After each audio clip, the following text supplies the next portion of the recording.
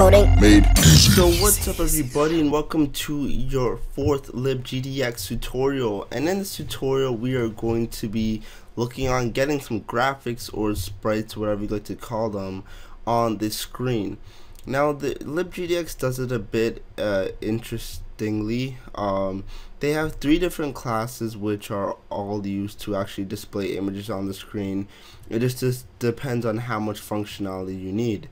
First is just like the default texture class, which is probably the one we're going to be using least. It's just basically loading the texture, and you can basically set a position, but there's not much you could do with it.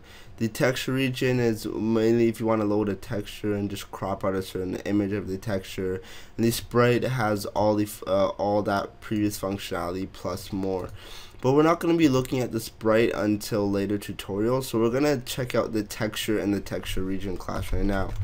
So we're going to make a texture, and we're going to call it texture. Now before we even do anything, remember that disposing is a very important thing to do, and what we want to do is dispose the texture right away. Now some of you might be asking why we don't dispose the camera. We don't need to dispose the camera. We're not loading anything in. We're not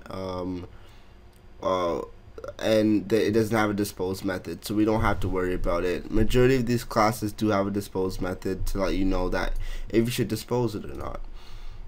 So we didn't dispose it because we don't want any memory leaks, and we're just gonna set texture is equal to a new texture.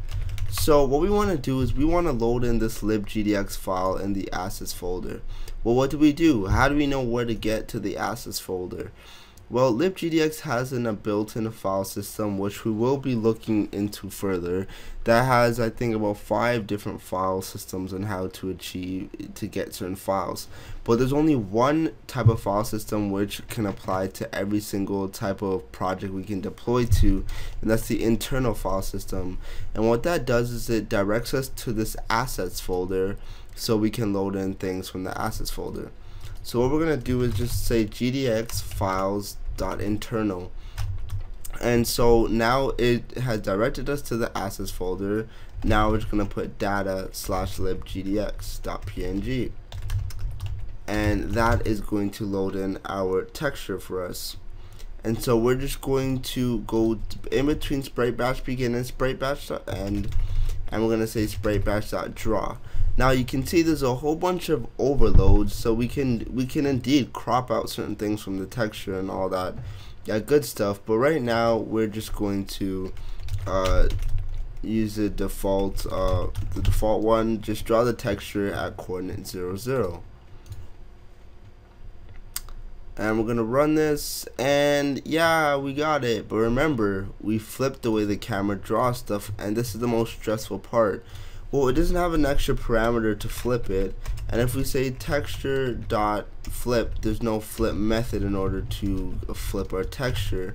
So this is when it would be more beneficial to use a texture region. So what we're gonna do is we're just gonna create a texture region, and just call it texture region. And when you're doing a texture region, you can either pass in the texture that you've already loaded, so you can say texture region is equal to a new texture region, and we can pass in the texture. Or just to make things shorter and all in one line, all we have to do is cut this, paste this in here, and so we can remove that, and we can remove this texture variable right there, so just saving us a little bit of space.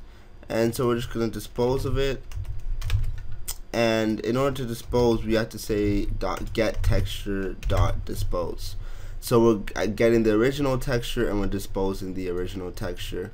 So now we're going to take an extra step after we load it in, and we're going to say TextureRegion.flip.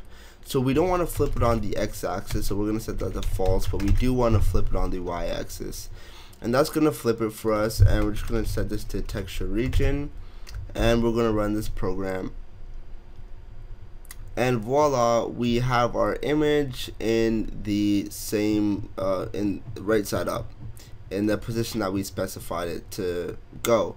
And so you can just modify the X and Y positions, and you can crop out certain areas using this texture region. So I'll show you how to do a quick crop. Or actually, now that I think about it, it would probably be better to show you within the next tutorial, the next couple tutorials, based on what I'm going to be teaching. So I'll leave that out for now, and hopefully you guys enjoy this. Thanks for watching. Don't forget to comment, rate, and subscribe. Don't feel free to like my Facebook fan page, as well as follow me on Twitter, and feel free to add me on BBM and Steam. So bye for now.